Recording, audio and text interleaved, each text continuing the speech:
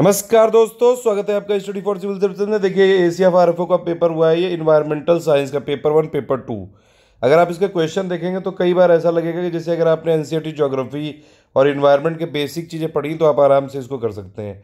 8 question थे इसमें और 5 करने थे। ठीक है, ACF का है ये, UPPSC के लिए तो ज़रूरी है ही, और बाकी कई जगह राजस्थान और हर जगह होता है, वहाँ के लिए भी ज़रूरी है। एक बार देख लीजिए, ये लेटेस्ट ट्रेंड है। इसमें से 5 करने हैं। पहला क्वेश्चन में 150 वर्ड का लिखना था आपको, लिथोस्फेयर कंपोजिशन और plus energy flow in ecosystem. 8 में से 5 क्वेश्चन मतलब जनरल स्टडीज से भी किए जा सकते थे। नेक्स्ट है इसमें सी वाला कौन सा है, food chain in forest ecosystem, ecologic pyramid और जो है बायोम, इनमें से आपको टिप्पणी करनी थी। ठीक है, सब में करनी थी इसमें। लेकिन ये है कि पहला और 5वां प्रश्न अनिवार्य है और बाकी जो 6 बचे उनमें से 3 करने हैं आपको। ठीक है, दोनों सेक्शन में कम से कम एक और चुनना है। एक तो ये हो गया पहला और एक और कोई। फिर ये दूसरा क्वेश्चन है, ये नोट्स लिखने हैं इसमें आपके, different layer of atmosphere with suitable diagram. ये हमारे जो एडमिन है विकास जी, उनका है, उन्होंने जो है यहाँ पे काफ़ी जो है ये गुत्थम गुत्थी कर रखी है यहाँ पे। ये वाला पेपर की PDF आप डाउनलोड कर लीजिएगा टेलीग्राम में। तो ये वाली चीज़ तो NCERT में भी लिखी हुई है और उसको और अच्छे से एक्सप्लेन भी किया हुआ है काफ़ी, या फिर जिसने भी जो है बरनवाल पढ़ी है ये सब आराम से किया जा सकता है। Scope and importance of environmental science, इस पे तो मतलब काफ़ी सारी चीज़ लिखी जा सकती हैं। नेक्स्ट इसमें है structural component of river ecosystem with diagram, A biotic components of A system. ठीक है, ये बायोटिक सब जो है बेसिक तो मतलब कुछ कुछ पॉइंट तो लिखे ही जा सकते हैं। फिर ये आपको जो है कार्बन साइकिल और हाइड्रोलॉजिकल साइकिल, हालांकि ये जरूर है कि ऑप्शनल है तो इसमें स्पेशलाइजेशन जो है पता होनी चाहिए, थोड़ा डिटेल में चीज़ें पता होनी चाहिए। लेकिन कई बार जो है ऐसा आपको जो है भ्रम जरूर होगा कि कई सारी चीज़ें यहाँ पे लिख सकते हैं। जैसे ये वाला भी क्वेश्चन देखिए, इसमें भी जो 5वां क्वेश्चन भी इंपॉर्टेंट है।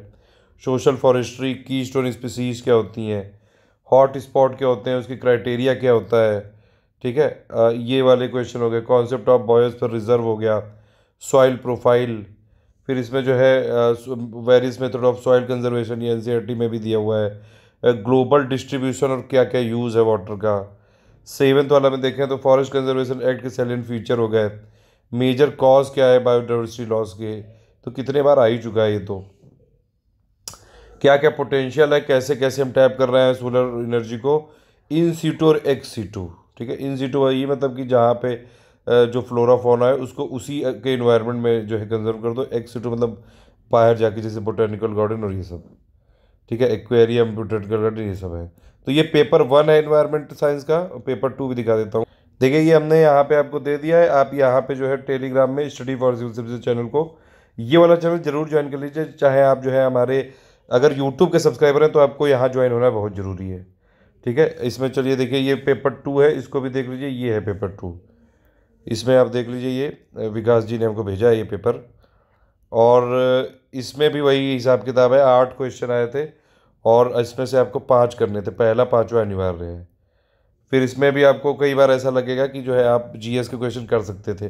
पहले में जैसे एसिड रेन क्या है, इफेक्ट ऑफ डिफॉरेस्टेशन, ये तो मतलब बहुत GS के टाइप के क्वेश्चन पूछे हैं। फोटोकेमिकल स्मॉग हो गया, सॉइल इरोजन हो गया, ऑर्गेनिक वेस्ट मैनेजमेंट हो गए, पहला क्वेश्चन हो गया। फिर दूसरा है कि मेजर इन्वायरमेंटल डिस्ट्रप्शन क्या है, उसके मिटिगेटिव मेजर क्या है, वाटर बॉर्न डिसीजेस क्या हैं, क्या क्या जो है नो। इस पर फिर तीसरा क्वेश्चन है ये, क्या जो है थ्रेशोल्ड होना चाहिए हियरिंग, और इफेक्ट क्या होता है नॉइस पोल्यूशन का ह्यूमन हेल्थ पे, क्लाइमेट चेंज से रिलेटेड। अब बताइए, इस पे तो जो है कोई भी अगर तैयारी कर रहा है तो आराम से लिख सकता है।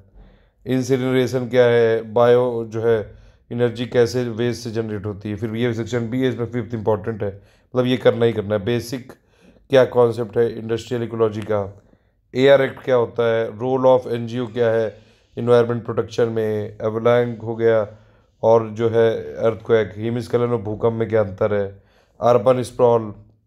कुछ कुछ क्वेश्चन है थोड़े अलग, लेकिन बाकी ज़्यादातर GS से रिलेटेड है।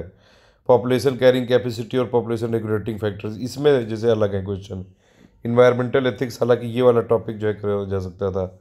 7th वाले में रोल ऑफ इन्वायरमेंट एडुकेशन और अवेयरनेस, ग्लोबल इन्वायरमेंटल थ्रेट, इस पर भी आराम से बहुत पॉइंट लिखे जा सकते थे। प्रोटेक्शन ऑफ इंडेंजर्ड स्पीसीज, ठीक है, इंटरनेशनल इन्वायरमेंटल कंजर्वेशन स्ट्रेटजी। तो ये पेपर है फॉरेस्ट्री, सॉरी ACF और RFO का जो भी हमको पेपर मिलते जा रहे हैं हम भेजते जा रहे हैं। आप लोगों से रिक्वेस्ट है कि जो जो पेपर आपके होते जाएं प्लीज़ मुझे 7838692618 पे व्हाट्सएप कर दें, ताकि मैं अपने टेलीग्राम में शेयर कर दूं, क्योंकि फिर यही आप लोग बाद में मांगते हो और आप लोग जो है कोऑपरेट नहीं करना चाहते हो। पेपर आप शेयर कर दो तो मैं अपने टेलीग्राम में कर दूं, वहाँ पे सबको मिल जाएंगे।